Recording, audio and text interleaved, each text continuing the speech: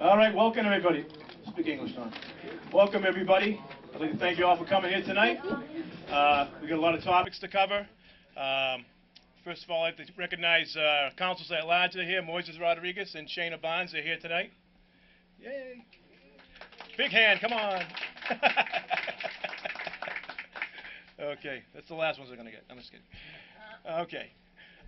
Well, first off, we have, we're going to go over if you got an agenda there, we're starting off with Ward 2 School Committee Man Andy Robinson's going to give us a little update on the Whitman School.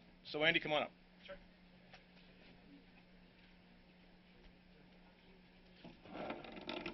Hey everyone. As far as the Whitman School goes, we have been working on getting a feasibility report. We hired an outside contractor to come in, take a look at the building kind of from top to bottom, inside and out, and kind of give us an idea of what the cost will be to bring that school back online. Some of the things we know is that it needs an elevator, which is a pretty significant expense. You know, there's going to be some issues because it's an old building with lead and mold and asbestos likely. We know that if we bring the school back online, we're going to be able to get about 10 classrooms out of it. We're probably looking, if we use that building, to use it in a similar way we did the Barrett Russell, the old B.B. Russell School, which is now a kindergarten center. We're a really long way from really any kind of decisions on whether or not we're going to bring the Whitman back online. Sure. Speak into the mic. You got to get closer. I feel like I'm getting a little feedback. We're kind of a really long way from making any final decisions on whether or not to bring that school back online. It's a city-owned building now. The mayor has kind of let us know that it's available to us if it becomes feasible for us to bring it back online. You know, a lot of the things that will kind of come down to in terms of final decisions on the Whitman is how much of the work we can kind of bring in-house. Some of the work that needs to be done on old buildings like that, we have to kind of contract out for it, and that's costs increase significantly. We can't build an elevator, you know, for example. Kind of a long way to go yet. You know, probably the earliest we would even consider bringing that building back online or even be able to bring it back online is September of 2015, which is a whole nother school year. You know, there's going to have to be a lot of conversations between city side and school side and you know, a lot of those types of things. I'm happy to try to answer any questions or concerns people might have about the Whitman or anything else. I know we got kind of a heavy agenda tonight. I don't want to capitalize a lot of time. But there's a lot of great things going on in the school district. You know, we're about to enter into MCAS. We have about 1,100 students in the city who are field testing PARC, which is the kind of new national evaluation tool that the feds and the state are hoping to bring online in the next year or two. They're field testing some of the initial assessment tools now, and we'll have about 1,100 students here in Brockton at a handful of schools taking that test to kind of inform you know, how good the assessment is and whether or not it's something that the feds want to continue to use or change before full implementation. But, you know, a lot of great things. The Barrett Russell, I think, has probably, you know, really been one of the most positive things about Ward 2 in the school district side. If you haven't been over there, it's an amazing little space. Given that it was basically an abandoned building with a city park attached to it that really didn't have a lot to offer the neighborhood. You know, it's a clean space, a new parking lot, just an amazing little building that you know, caters to kindergartners. You walk into that building and everything is tiny, but everything is bright and colorful, and there are, you know, a couple hundred kids going to kindergarten there every day and just receiving an amazing education. And so if you haven't had time to drive over into that little corner of Ward 2, I would encourage you to drive by. If anybody would ever like to see it, we can arrange for that as well. I brought business cards. Happy to leave them with any of you. There's a lot of familiar faces in this room to me. But certainly if anybody wants to talk further, or if anybody has any questions that I can answer now, I'd be happy to do my best to do that. Crickets. Yeah, it's an easy night for me. I'm going to hang around for the rest of the meeting. I'll hang around after the meeting. Is there anybody who would like a business card? I can just make sure and drop it with you. great. I'll find you guys and make sure you have my contact information. But I'll be hanging around the rest of the night. Find me in the back of the room or find me after the meeting's over. I'm happy to talk to you about anything that you might be concerned about or just want more information about, okay? Appreciate the time.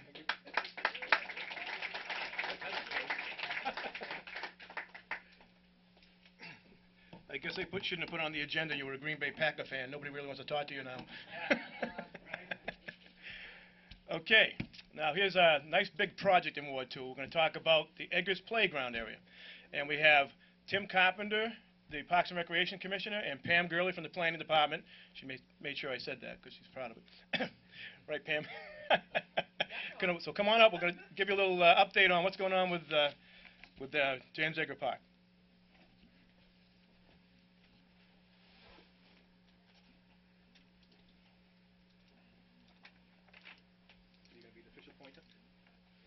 Yeah, I'll wait up. Good evening. Tim Carpenter, Superintendent of Parks for the City of Brockton. This is the renovation of James Edgar Park, done under the Park Grant. And at this point, I would say we are close to halfway through the project. We started about the middle of November, early middle November. And as you all remember, just after Thanksgiving, we got the heavy, deep freeze. And that has slowed things down considerably over there. But in the preceding 3 weeks, the company contracted to do the work, Green Acres, has done a considerable amount. So I would say that all of the demo work has been done, and much of the site has been prepped for resumption of construction, hopefully in the next week or so, depending on what the weather does to us. So at this point, the old horseshoe pits have been removed. That area will become the volleyball courts, and right next to that will be the futsal court. That area has been prepped as well. And on the corner of Winthrop and Harvard will be the basketball court.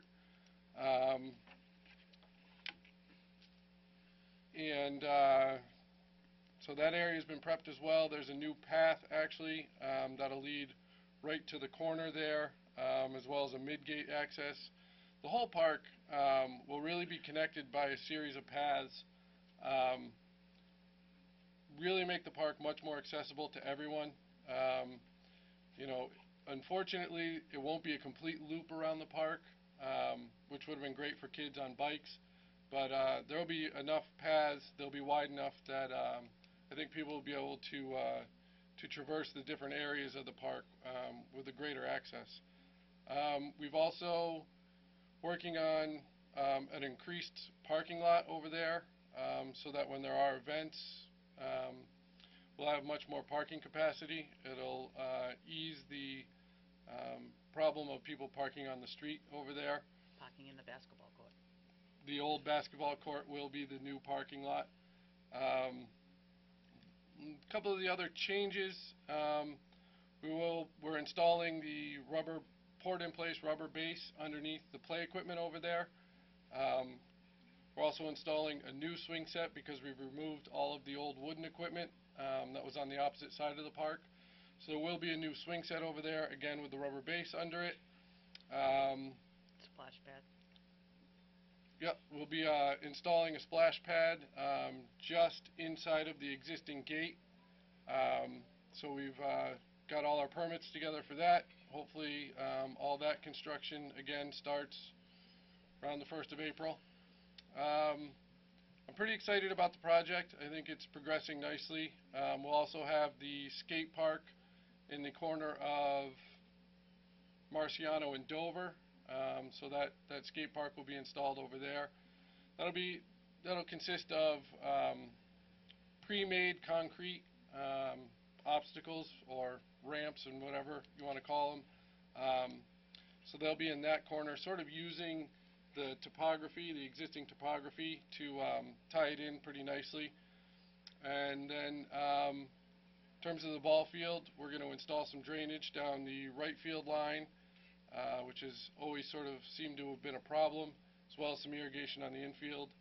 We'll also be removing about 5 feet from the back of the infield, the interface of the infield and the outfield, where over time there's developed a lip.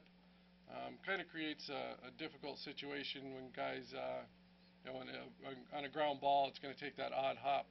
So we'll cut that area out, remove that lip, resod that area, and hopefully have that field return to its glory here shortly. Backstop. Backstop, what's going on? Backstop. Oh yeah, Brand new It will backstop. be a brand new backstop as well. It'll be just as tall, and the overhang will be a little bit longer.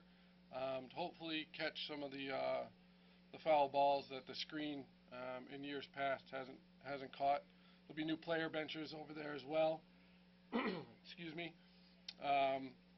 So I think the improvements to the park are going to be tremendous. Our completion date Beginning of June. should be the beginning of June. Maybe some punch list stuff, to the end of June, but that's sort of our drop dead date. I'd like to thank Pam for all the work that she's done with this as well. She really has put in a lot of time and effort, and you won't see her traipsing through the mud out there, but I will be. So, Not unless I get other boots. unless you have... Good thing we're on TV, right? Say something else. Anything? No, I think that's pretty Also, much it. okay. But we had a lot of concerns about the dog mess. What's going to be going on with the dogs in the area, getting on the ball field, walking them in there, around the park. There's a big mess now. It looks like, I don't even want to say what it looks like, on those sidewalks going around the park. So Well, people, number one. people should be cleaning up They should be. after their dogs, and secondly, after building this nice park, it's not for the dogs. But we're going to have... We will have signage throughout the park that we don't want any dogs on the ball field whatsoever. Pretty obvious reasons there. Somebody goes sliding into second. You want it to just be dirt they come up with. So there won't be any ball, obviously we'll have signage to that effect. So no dogs allowed on the ball field. And we will also be providing what we refer to as mutt mitts. If you've been up in D.W. Fields Park, you've obviously seen them. It's just a standard little container. People are more than welcome to grab their little plastic bag, and hopefully it helps us control the problem a little bit more. And what about the sidewalks now? I know you said mentioning about maybe you and the DPW working to get that cleaned up. Yep, we've sent a crew over there twice so far, and we're hoping to time our next visit over there with when they sweep the streets. Little help from the neighbors would be I've got some info on some neighbors. would be appreciated, because obviously it's people in the neighborhood that are. Yeah, we'll be DNA testing them. What town is that? You got a question down Ipswich? Yeah. How many parking spots are you going to have? Oh, it's going to be 42? 40 anyway. Yeah, 40, no, 50. 40 or Wasn't it? yeah, if you There's include 50. where the current parking area is, it'll be upwards of 50. Because I've gone to Legion games there, and it isn't that I'm handicapped, but there were no parking places, and I went around 3 streets, and they all have no parking signs on both sides. Yep. And I was way up outside right field somewhere before I could find a place to park. Right. Yeah, I can feel that. I used same thing when my son played Legion here. So Yes, we've definitely increased the parking quite a bit. We're hoping that, even, JV baseball, we can get some people to go watch that. And we've also increased the width on the gate to make it easier for buses to get in and out of there as well. Can't you have on one side, perhaps Dover, whatever's the best of the squares around those 4 streets? Parking allowed within 2 hours of a ball game or something like that? The hope with putting the parking lot where the old basketball courts was is to alleviate any parking on street around the ball field whatsoever. I don't think 42 is going to be enough. Well, it's more than there, because remember, they were playing basketball in the same spot that they were parking in. So we I probably didn't understand have, that 40 more isn't any good if it isn't enough. It still isn't enough. unfortunately, it's the best we could do with the space that we had. That's why I'm suggesting you have some kind of signage for parking during ball games. That's not actually, that would be the traffic commission, and Yeah, I the know. residents probably are not going to want it. I mean, they're just probably not.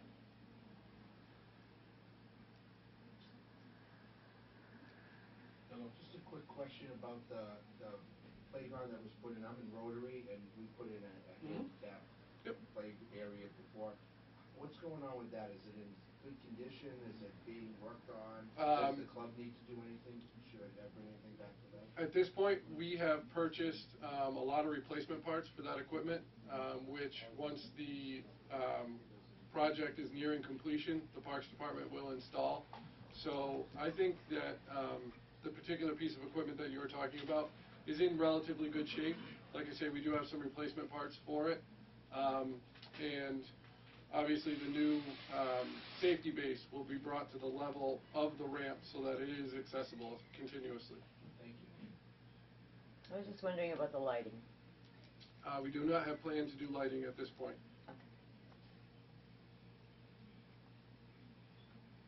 Anything else?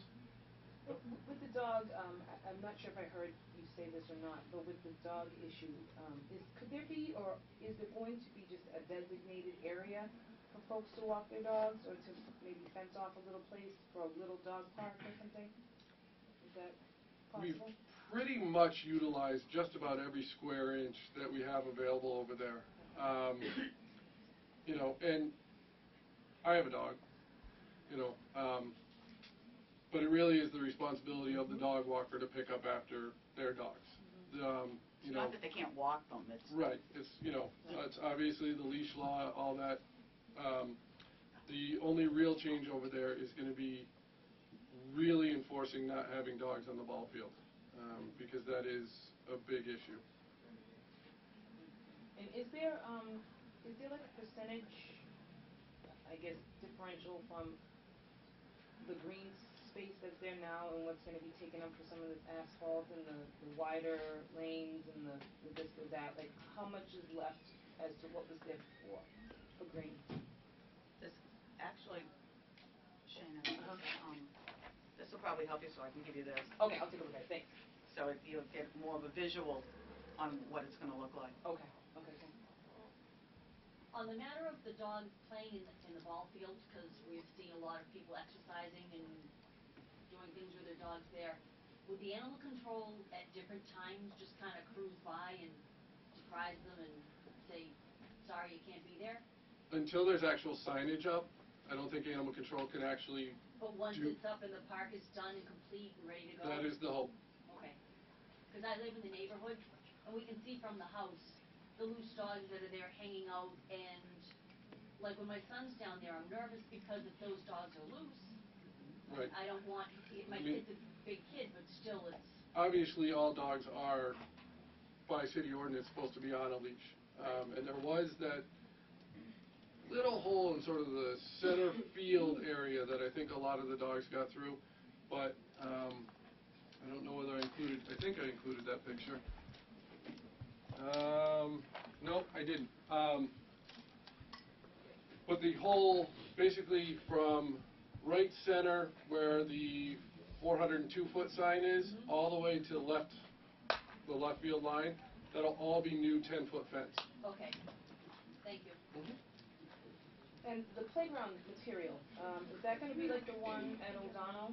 Yes, ma'am. Is that with the, Yep, like... the that poured-in-place rubber, Okay. you know, so, you know, we've analyzed the play equipment, the required fall width, unfortunate term, but that's what they call it. So we've done all that analyzation, and, you know, we will have that same poured in place. Okay, great, thank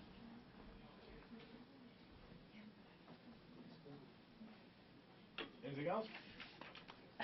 That's it. All right, thanks, guys.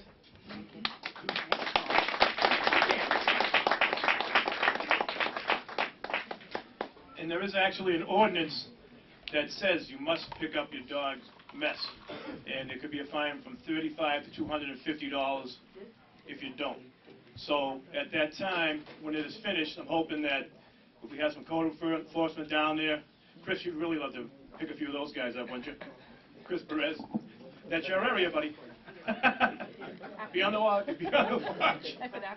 But anyway, so that's it. All right. Next, we're going to have Jason Barboza from Vincente's Market. This is a big project. It's going to really brighten up Warren Ave and Pleasant Street, and it's going to finally come to fruition. And thanks. All right. Well, I'm Jason. I'm General Manager of Vicente Supermarket. I would like to thank Tom, the city, the mayor, Moses, for helping us. We've been getting wide, great city support from everyone. Permanent process has been nice and easy. Everybody's been flexible and really working with us to get this project done. So I really want to thank all you guys and for helping our family to transition down to Pleasant Street to open up this new supermarket.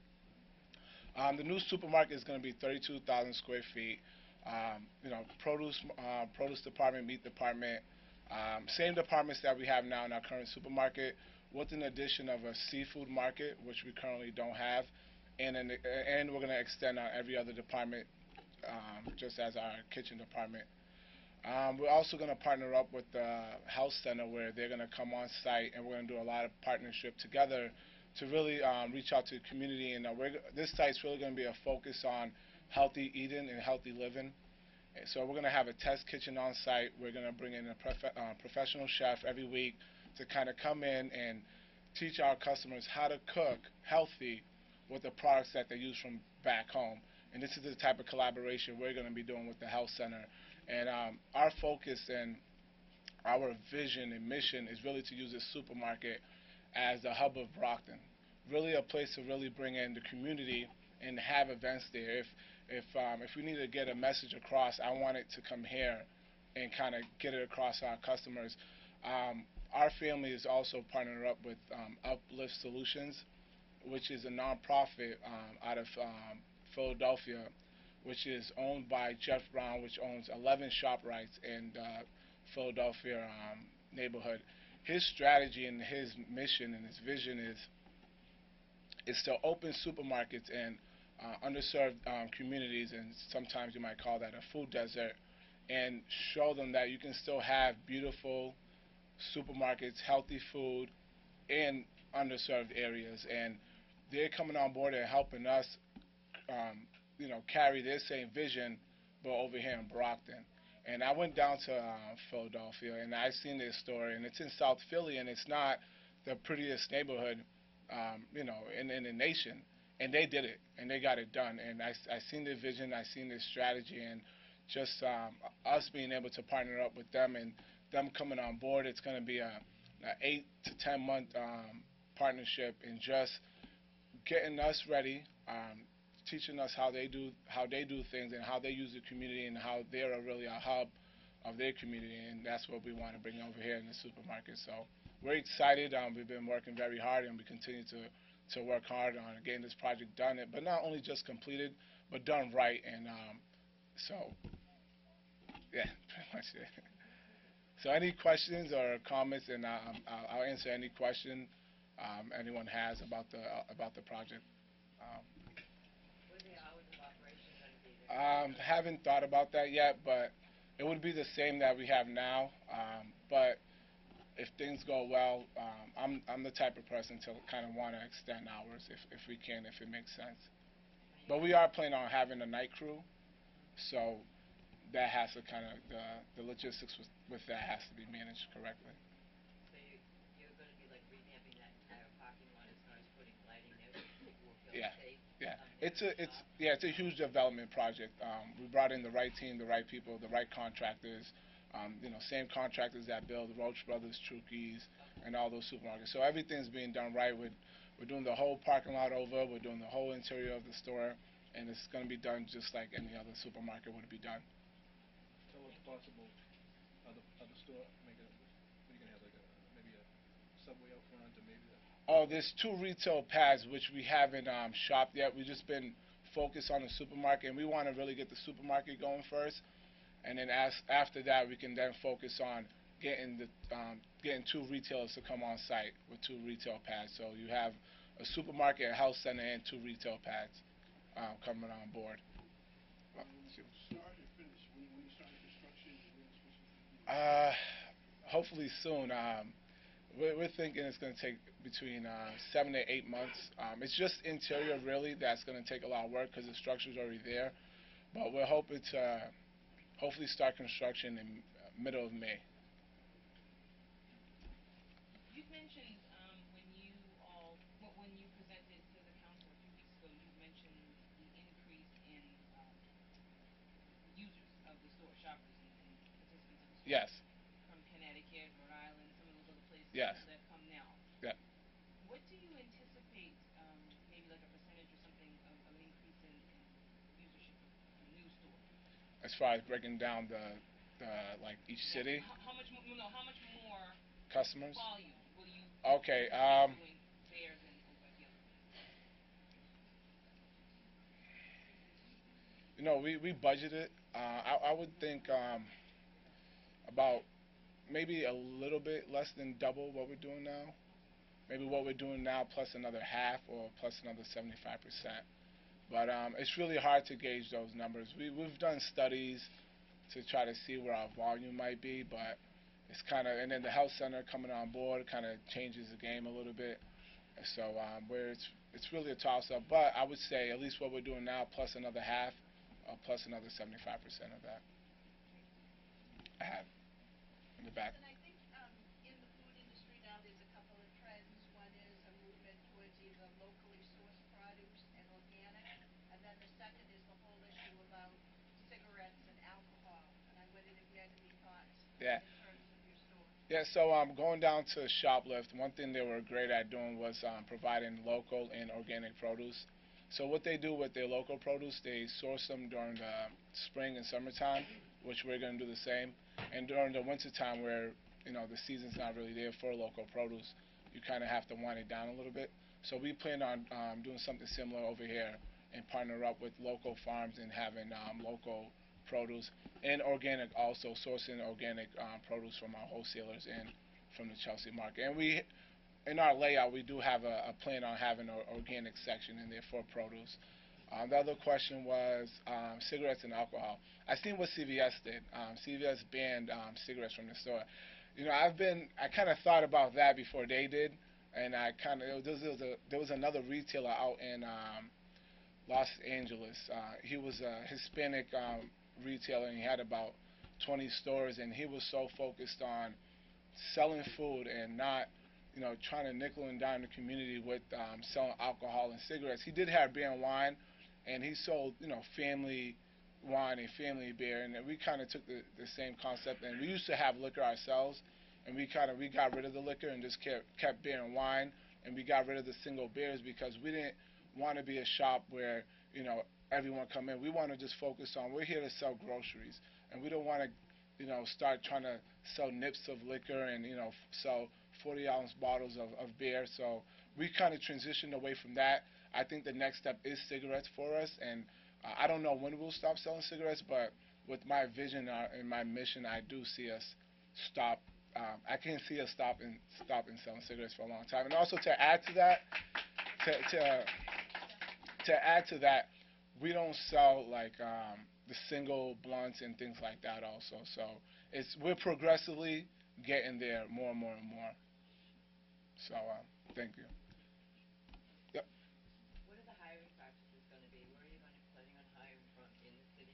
Yeah. Are you bringing a management team from out of the city, or are you hiring from within? Yeah, everything. Are you going to hire, do you think? It's hard to gauge how many. Uplift is really going to help us put a higher process together on how they go about hiring new employees. All of our management is going to come from the same supermarket.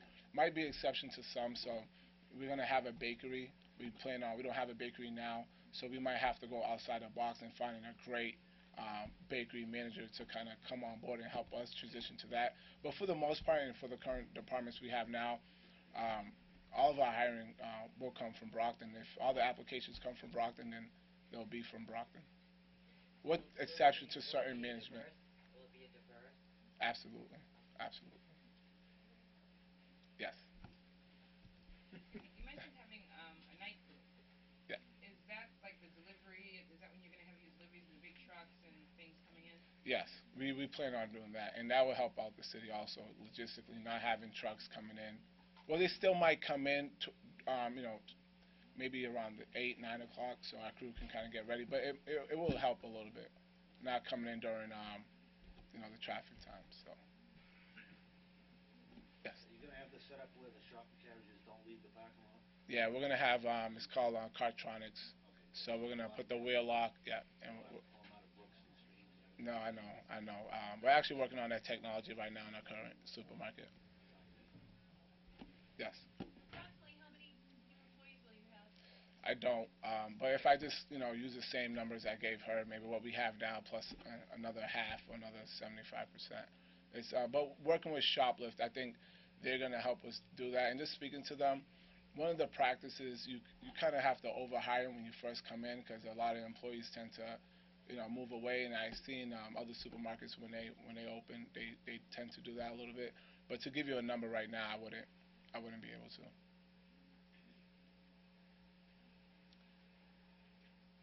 Any other questions? All right. Well, thank you. Thank you.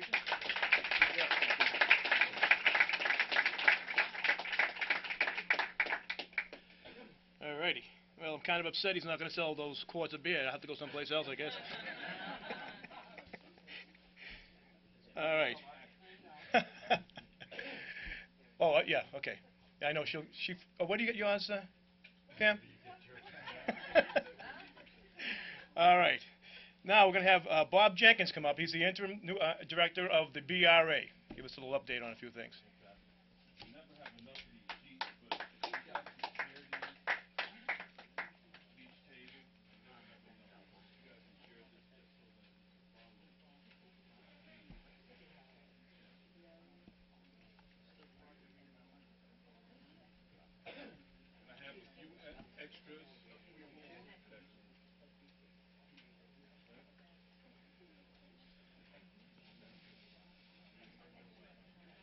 And when you're done with the pizza, there are cookies and there's some nice little mini cupcakes from Melissa Rodriguez. She made from her business. What's it called? Malicious. That's right. Get him before Chris Perez grabs them all. I saw him down there eyeing them. Thank you, Tom. Thank you. Thank you, folks, for inviting me. Tom, thank you for dinner once again. Just to go through this sheet quickly, the Brockton Redevelopment Authority does a lot of activity in Ward 2, just so that you know. One of our most active programs in the last couple of years has been our homeowner rehabilitation. We have done, as you can see on the list, we've done 3 properties that are in Ward 2. I don't have to talk about James Eggers Playground because Tim and Pam did an excellent job, but we are doing one at Parmenter Park. Also, that's in Ward 2 with a special EDI grant, and then also through the receivership program. A couple of years back, or even last year, we came and we talked about the receivership program. It is still very active in Ward 2. Couple of properties that are listed here. One that's not on here that probably should be is 21 Ellsworth Street. That's a property that actually started under receivership, had a couple of fires. It didn't burn to the ground, but we kind of demoed it after the 3rd fire. It was tough winter, tough property, so we finally got it demoed, so that's a good thing. The current one that's being worked on is 72 Newberry Street, which is a 2-family that is owned by Sovereign Bank. It is under receivership. It will be rehabbed, and the end goal is to sell it to a first-time home buyer. 262 Green Street was a Neighborhood Stabilization 3 project, which is currently owned by the Brockton Redevelopment Authority. We're now currently working with the mayor's office and Old Colony Y to actually occupy that building, that three-family property. 101 Newberry Street, that was one of the first neighborhood stabilization program projects we did, NSP1, with Mass Housing Investment Corporation. City played a big role in identifying property that was on Highland, Newberry, and Green Street. Some public facilities, CDBG funding that was done in Ward 2 was a war memorial, which was a big one. And we've also completed renovations of the gymnasium at the Boys and Girls Club. If you look on your map, a lot of these you'll see their location. We kind of moving into some very good technology, GIS, so we can actually map certain wards, certain neighborhoods, the activity that we're doing in those neighborhoods. So, any questions? Excellent. One of the things I just want to tried to get away. You see me every day. Why do you have a question? People want to know, is one of the neighborhood cleanups going to be here? We are talking about a neighborhood cleanup. Thank you. We are looking at a neighborhood cleanup. Usually we do Ward 2 or Ward 3. We still have yet to decide. The Housing Authority, the BRA, and the Mayor's Office will probably decide in the next 30 days, which we're probably going to try to do 2, only because we usually get Home Depot as a corporate sponsor. This year we're also going to try to get Lowe's. So we're going to try to do 2, and more than likely we'll end up in the 2 neighborhoods we usually target, only because we have open spaces in Ward 2 or Ward 3 or both. All right. Excellent. Yes, sir.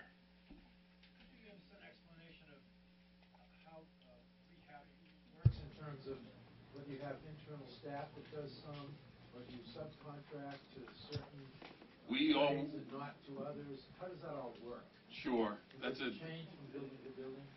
It does. We bid everything out through our homeowner rehab, and we do mostly homeowner rehabilitation. That's our biggest activity. One have to be income eligible. Most of Brockton is. We come in, we determine what needs to be done. Right now, we only concentrate on code violations and emergencies. If you fit within those 2 categories, we'll come in, we'll have a rehab specialist go in, determine what's wrong. We'll then sit down with the owner of the property, and we'll bid it out. And we usually bid it out to subcontractors. On some of the bigger rehabs, like 72 Newberry Street, we will work with a nonprofit or ourselves as a receiver, and then we'll also put together, once again, a rehabilitation work write-up specification, what needs to be done, and then we'll bid that out to a general contractor. Any other questions? Excellent. I'll be around because Mr. Monahan, counselor, always feeds me, and he did mention desserts. So I'll be around until they're gone anyway. And then if you have any questions, you know how to reach the BRA. Give us a call, 508-586-3887, or just look up us up on the website. Yes? Where are you located? 50 School Street, right across from City Hall. And if you go to City Hall and you have a problem, they'll always send you to the BRA. Excellent. Yes, ma'am.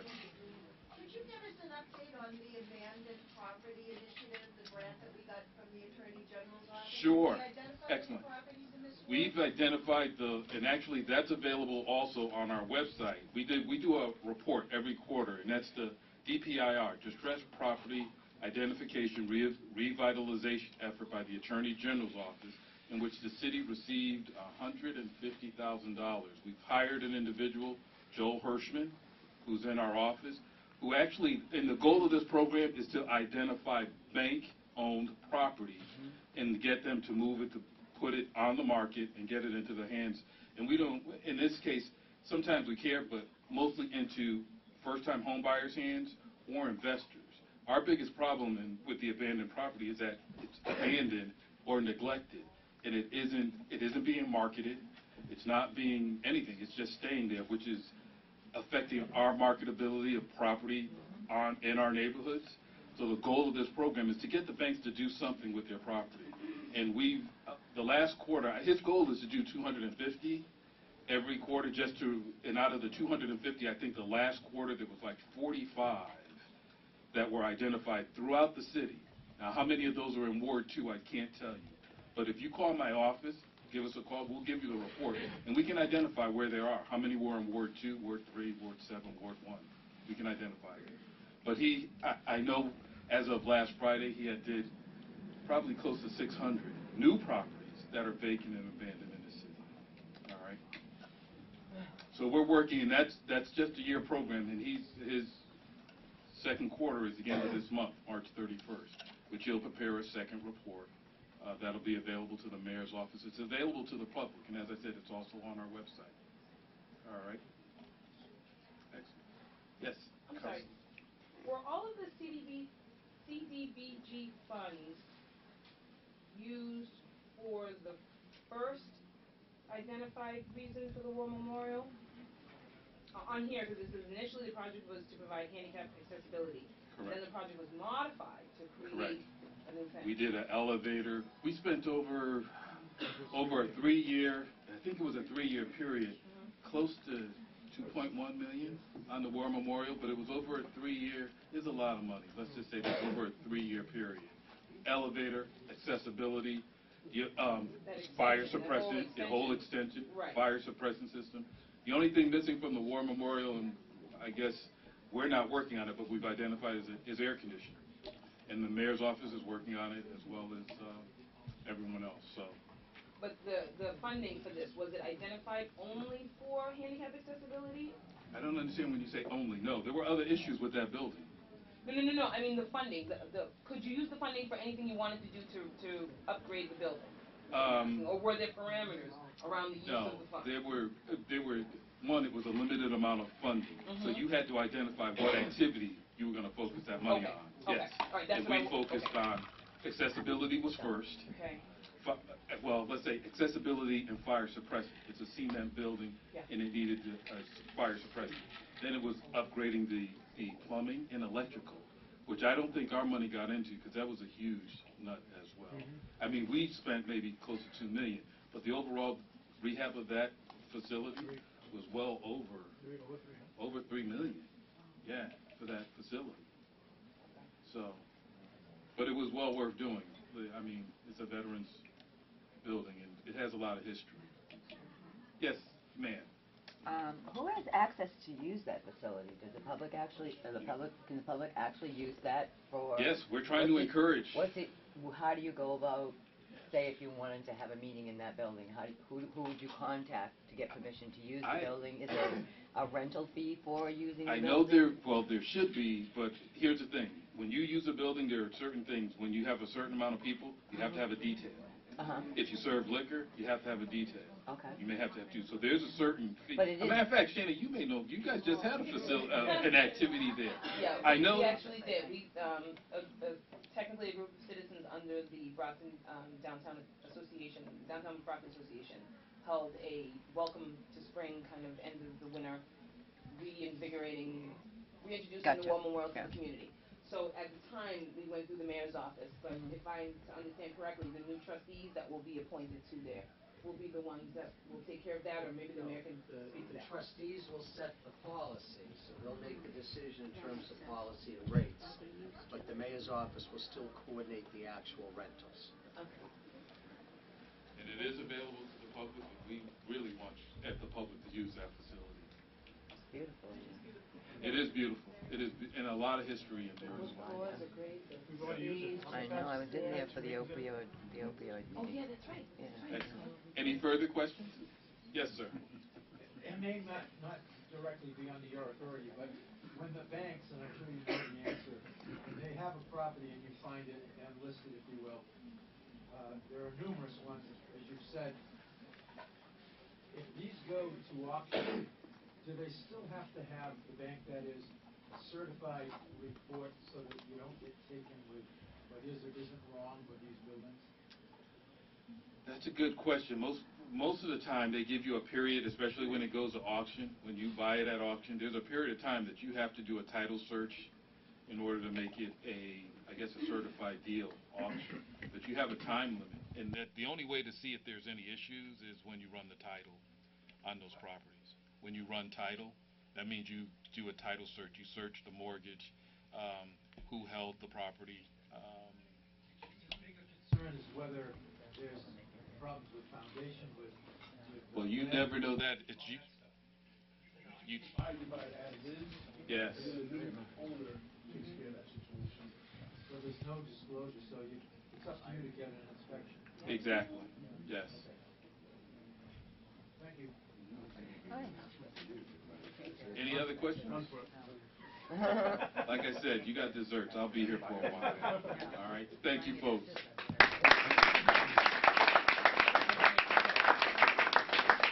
Thank you, Bob. All right, I'd like to also recognize Councilor Lodge Jay Stewart is here.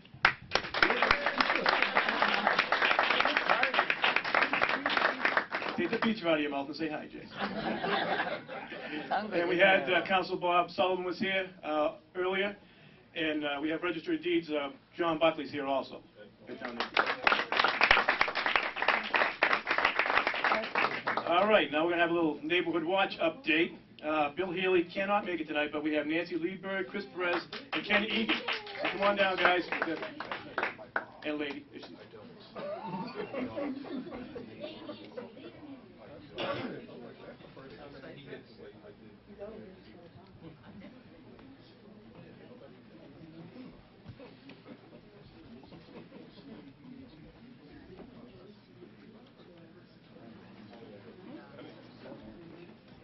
I think this is just a ploy to get me on camera again, but I'll keep it brief. I don't have his report, so he will catch up with you guys next month.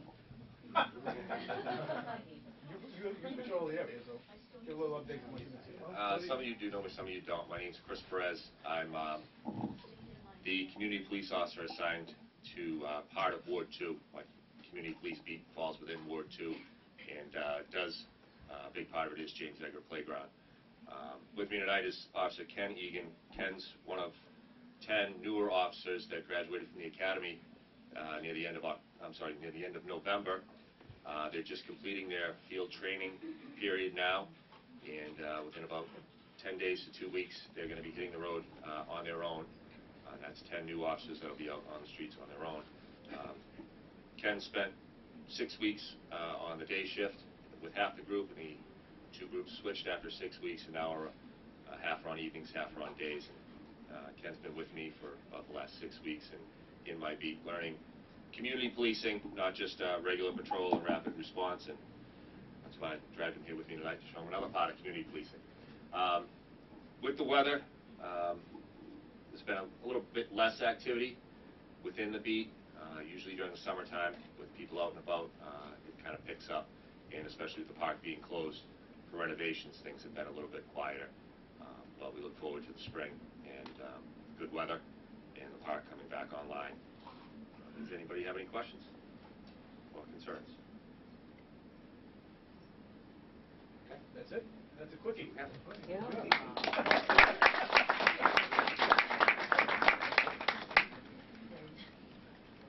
All right, Mark Lindy from the Southeastern Regional School Committee, or whatever it's called. That's what it's called. I'm just kidding. Take a couple of minutes, yeah. Thanks, Tom. I'll just be brief. Southeastern Regional, 60% of the kids that go to Southeastern Regional are from Brockton. We have the largest population of the 9 towns. The school's been totally renovated, upgraded at no additional cost to any of the taxpayers of the 9 communities. We bonded it for 25 years. We got 80% funding from the Mass School Building Authority. And if anybody ever has any questions or concerns on Channel 12, the government channel, all the city officials' phone numbers are up there, and they're on our website for BCA. So if you ever have a question or concern about Southeastern, I'm glad to take it. We also have, these joint meetings that have just started to come up. The city council, the mayor, the Brockton School Committee, and the 2 representatives from Southeastern. We did the first meeting at West. The next one's in May. I don't have a date yet. But if you have a question, like if someone applied to Southeastern as a student, I can usually check a status for the application process. We do admissions. So I just wanted to let you know I'm around. I'm one of those obscure public officials, okay? I'm not in the spotlight, but we have great kids over at Southeastern. We added programs the last couple of years like drama, music, video production and things like that that aren't normally at a vocational school. The school is beautiful. You can go over there for lunch 4 days a week. It'll cost you about $5.50 for a gourmet lunch. Luckily, I don't work there, or I'd probably be another couple of £100 because the food is so good. And there's a hair salon for senior citizens. Obviously, I don't need it. Tommy doesn't either, right? But there you go. It's a great asset and a great school, and I urge people to take advantage of it. Thank you. All right. Thanks, Mark.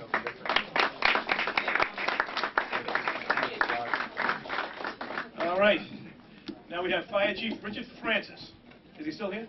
Oh, there he is.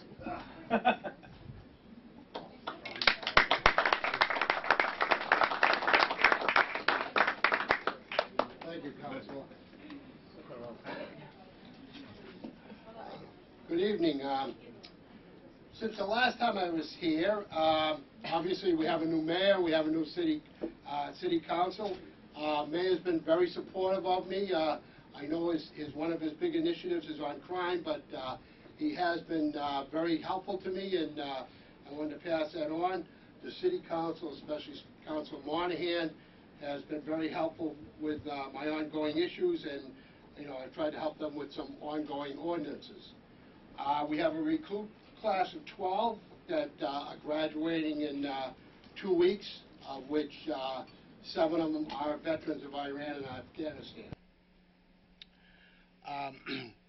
Just so everyone knows, I'm also on the zoning board and the traffic commission. If you ever have any issues, feel free to get a hold of me at my office. As far as code enforcement, if you see something going on out there that, or you're having issues with neighbors not keeping their yard up or whatever, either call call fire prevention at 508-583-2933 or to the mayor's office, whichever is easy for you, and we'll see what we can do.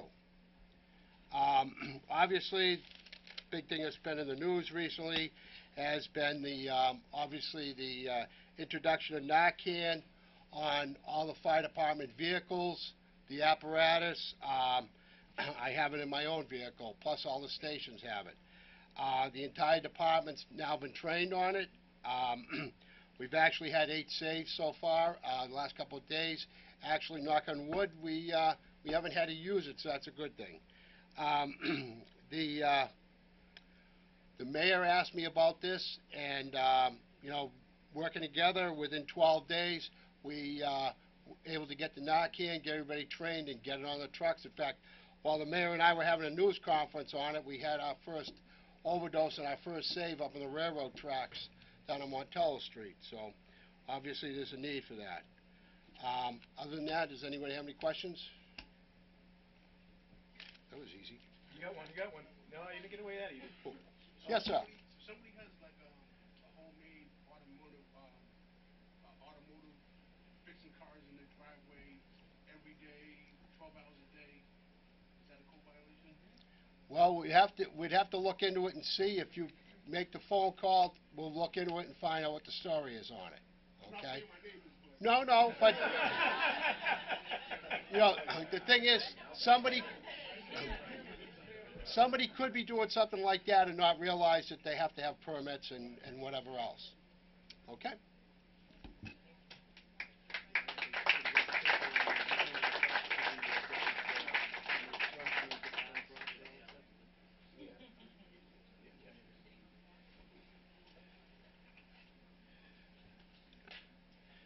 Okay, and now the guest speaker, the main man. Here he is, Mayor Bill Carpenter.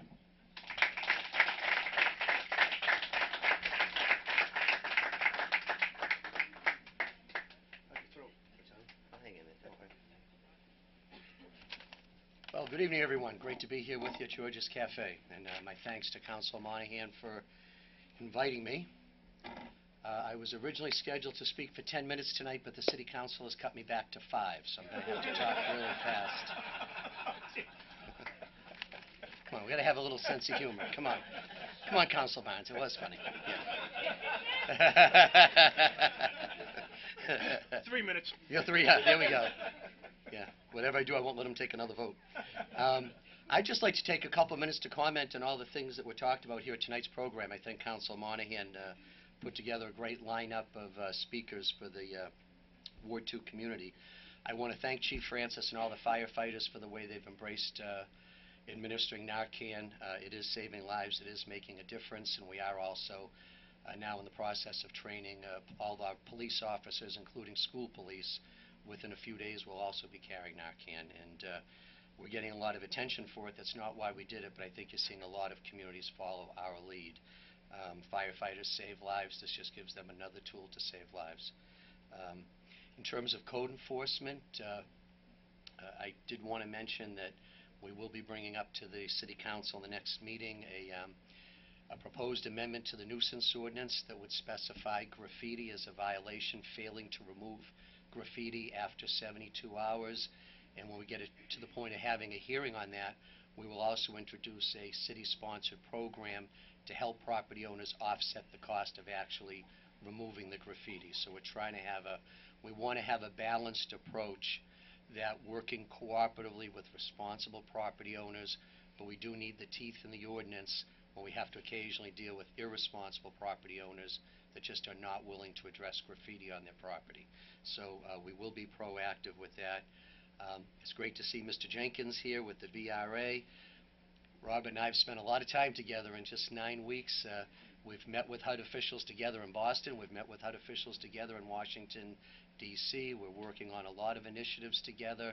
I'm very excited about our relationship. The BRA and working with the HUD officials has just approved the funding for a Main Street manager position, something that I feel is very important to the economic development of the city, and we're getting ready to post that job any day, and we've got the funding in place using CDBG funds for the year. So that will be a big help to revitalizing our business districts within the city, particularly Montello, Campello, and downtown. So we're excited about working on that together. And I think that Robert and I both share the focus that there's a major role for the BRA to play in helping us address vacant abandoned properties in our neighborhoods. Ward 2 is no different than any other ward in the city. Vacant abandoned houses and buildings are a blight on almost every neighborhood in the city. We have to be more proactive in getting them sold and reoccupied. We have to be more proactive using tools like code enforcement to hold banks responsible for maintaining the properties until they actually get them on the market to sell. So I think we'll be able to do a lot of good work in that area together. Great to see Jason Barboza here with the Vicentes proposal. Council Monahan has been working with Jason's family, I think, for a couple of years now, trying to get that project finally off the ground. This is a great project for the city of Brockton. It does so many things. It adds jobs. It brings a supermarket back to the downtown, but it really targets an area that's been a difficult area in recent years, and it's going to really revitalize that area by lights and people and commerce and a beautiful supermarket and a health center and some other stores that will eventually join the plaza. So I jumped on board after the train was already rolling, but you know, I did approve and was happy to support the TIF financing that the City Council approved.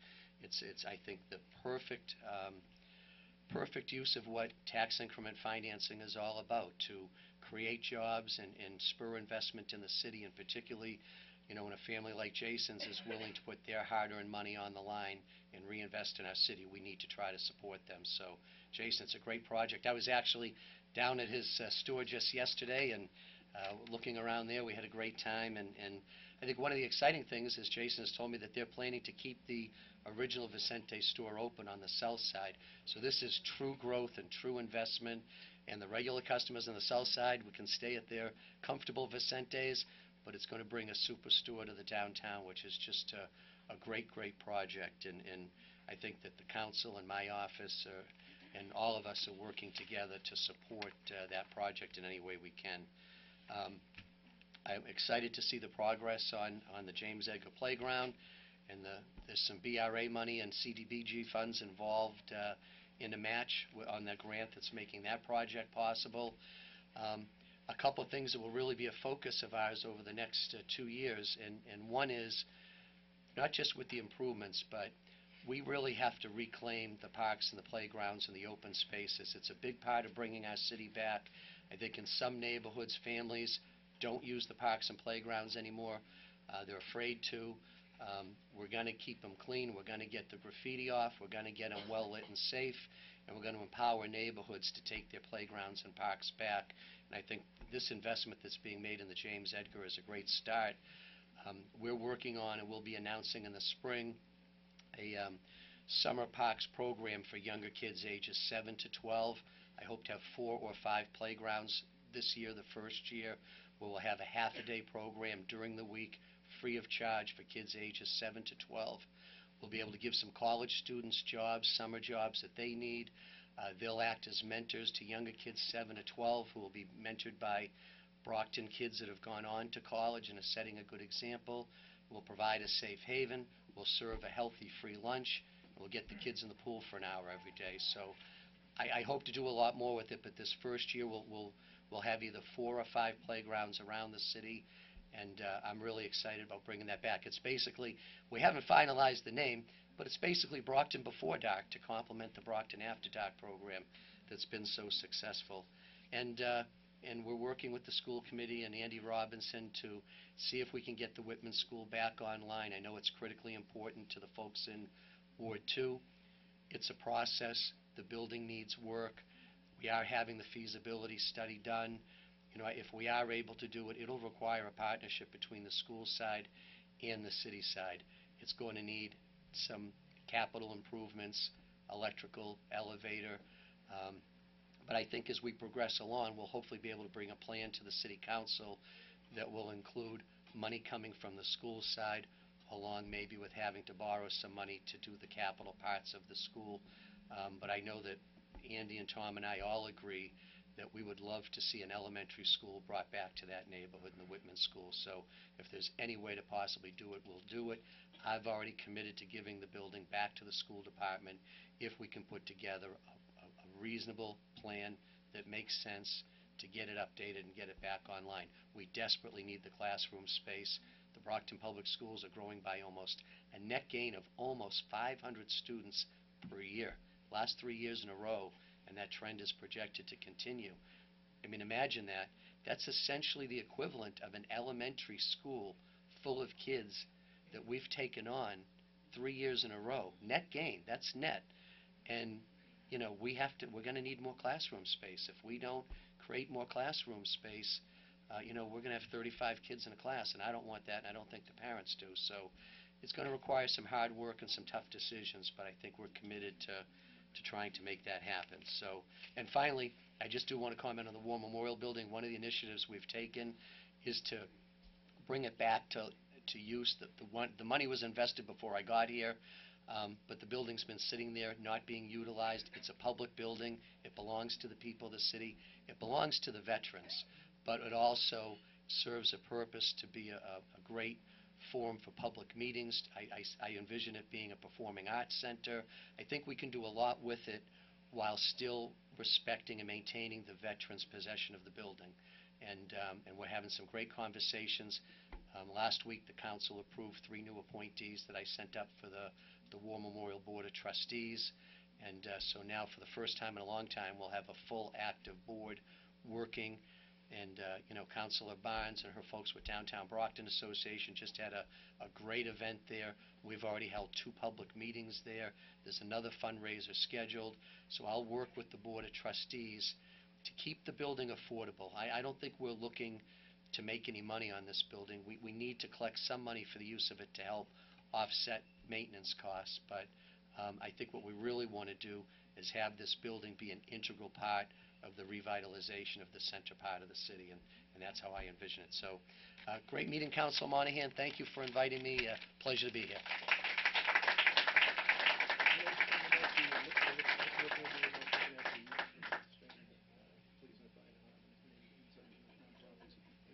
Yeah, you can mention if you want. Do you want me to say? You want to say? Yeah, okay. Okay. Just tell me One more issue the councilor wants me to address. We are actively working on right now preparing proposals that I'll be bringing to many of the major nonprofits in the city to look to negotiate pilot agreements with them, payment in lieu of taxes. I believe very strongly, I support all the work of the nonprofits. I believe in their missions.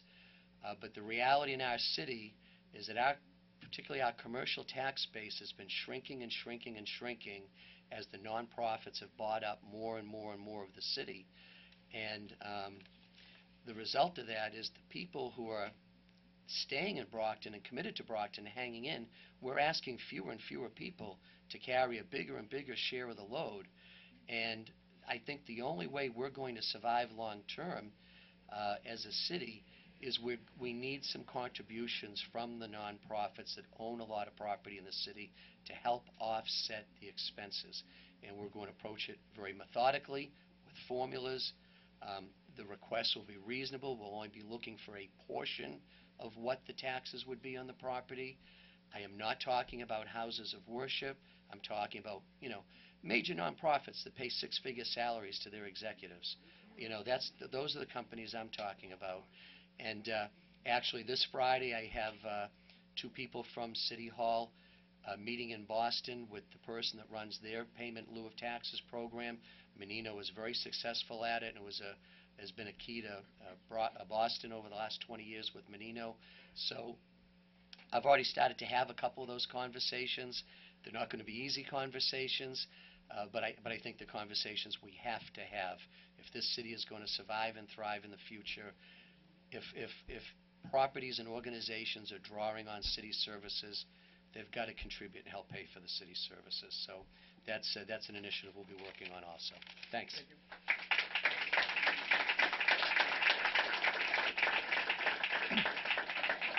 And just to follow up on that, last November, Councilor Cruz and myself started this little initiative.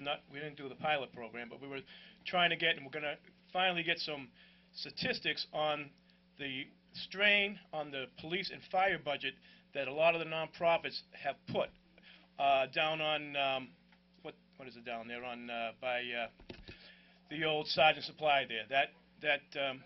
Yeah, down there.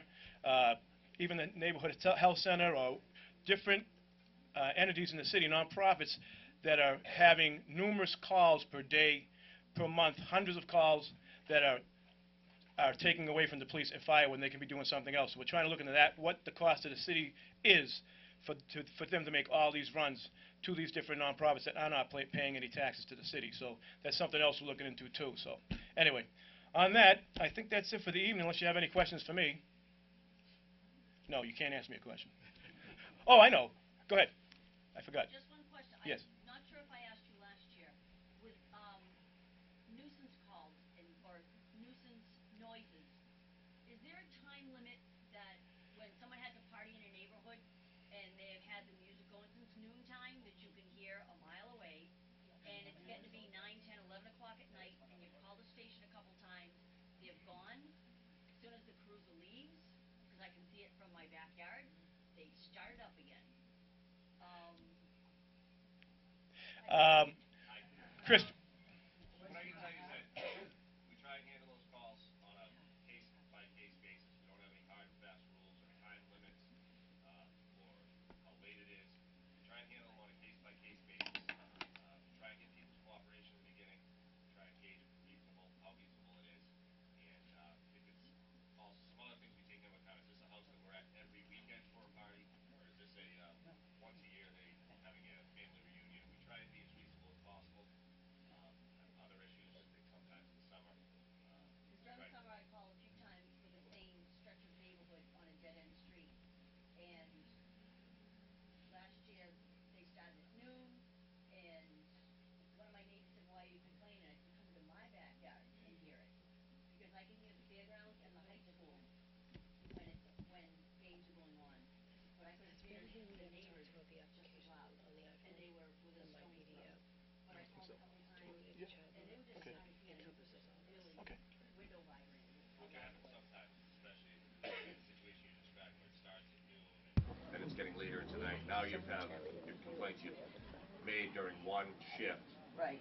And then and it spans into another shift that may not be aware that you had called before, and I'm not sure if you did or didn't, if you let them know that the police had been there before. before, and kind of coordinate a little bit towards that. But we don't have any hard and fast rules as it is now.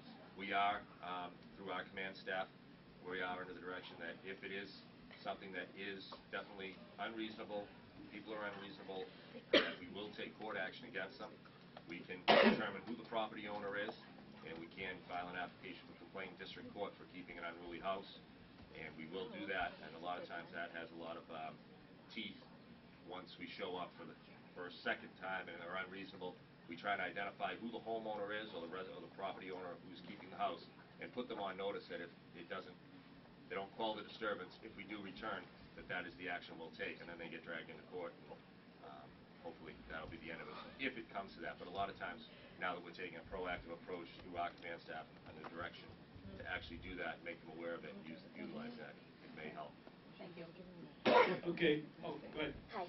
I just want to introduce myself. My name is Heather Hallisey. Mr. Monahan said I could come here. Some of you may know me, and some of you may not. But my husband and I took over 220 North Main Street in Brockton. Many of you probably don't think of that property. I don't know. Should I go to the microphone? Yeah, go ahead. No, it's okay. I'll stand. You drive by it. It was considered kind of a hopeless property. There were 8 mentally ill people living in there. It was full of all kinds of illegal activity when my husband and I went there. I'm a social worker in the state of Massachusetts, and basically my husband and I have a passion for the mentally ill and the chronically homeless.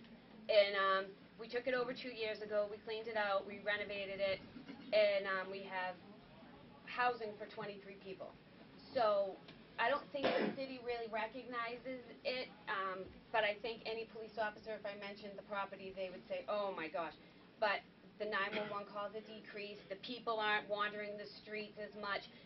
People, you come in the house now and my children are, there and you can smell food.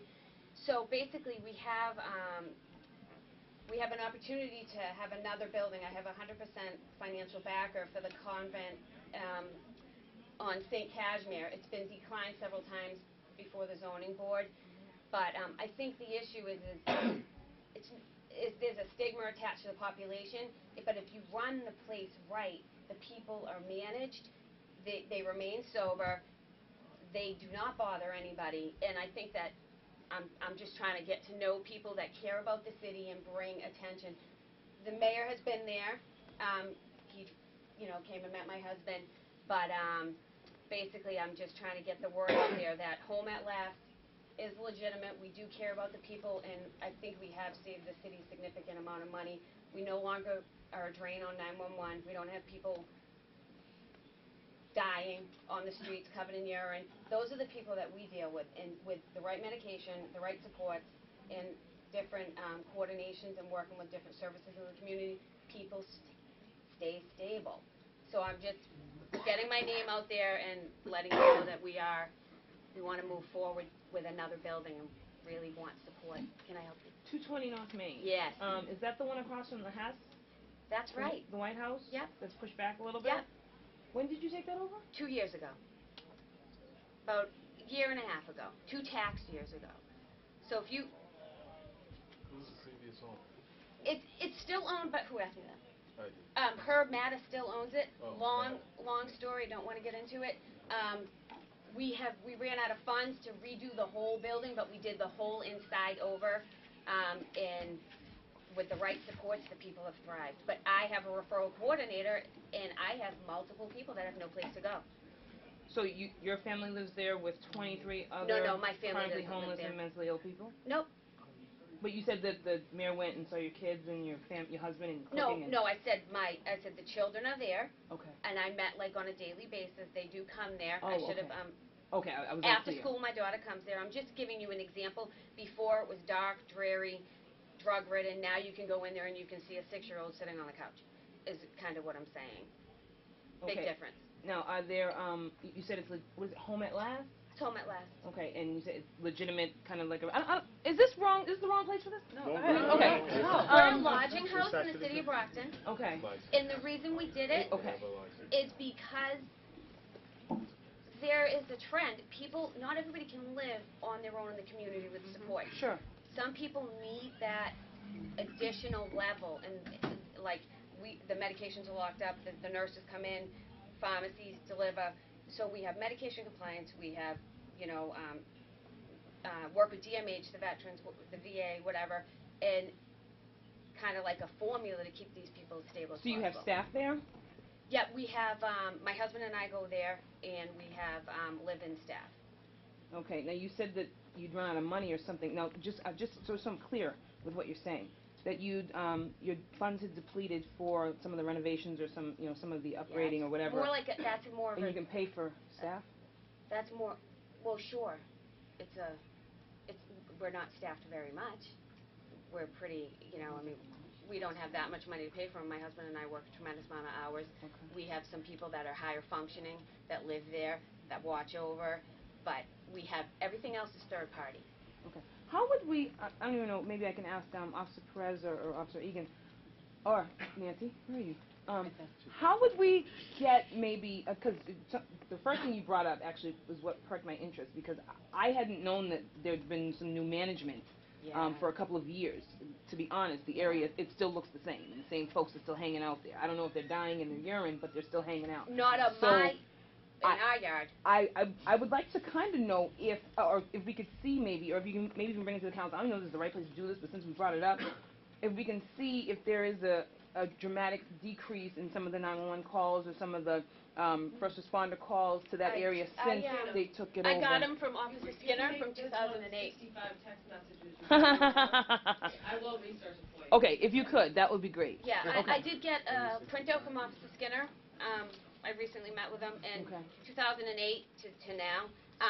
There is a slight issue. Our building is used as a point of like a landmark. So that's kind of confusing, but the calls have changed dramatically from removal of person with a dangerous weapon to, you know, removal of, like, coming for, like, a intoxicated person or whatever. You'll just have to see it yourself. But, I mean, I think... I understand what you're saying. You know, right, Officer? People will, I know of an address where there's a payphone. Somebody will call 911 for whatever's going on in that general area, and the call, because 911 call is received from a payphone in front of this It'll get business, logged to that house. it goes into the system as that. So when you run the numbers for a specific address, they may not be completely representative of what is actually originating from that address. Okay. And coinciding with the time, sounds about the time frame that she's talked about taking over that property. One of the other things that for that neighborhood that I think may have an effect on it also, and I'm sure you've seen them. The City Council has appropriated money for walking beats in downtown, in Campello, and I can attest to the fact that is part of the Montello walking beat. So periodically through the week, in 4-hour increments, you'll have a couple of officers working and walking the beat on North Main Street, North Montello, North Warren Avenue, and that is also falls within one of the other community police beats that I believe at this time may or may not be staffed due to a promotion, but with the new officers we get, we may be able to once again have community police officers in that area. Pleasure to meet you. Thank you. Nice to meet you. Okay, thank you. Thank you for letting in. No problem, no problem. Just pay on the way up. Also, just for Nancy has some information also, but I'd like to also recognize Archie Gormley, the president of the Firefighters Union, Local 144 is here. And also, Nancy, what's her name again? Oh, Mary Waldron, former director of the, 21st Century. Step on the chair so people can see you.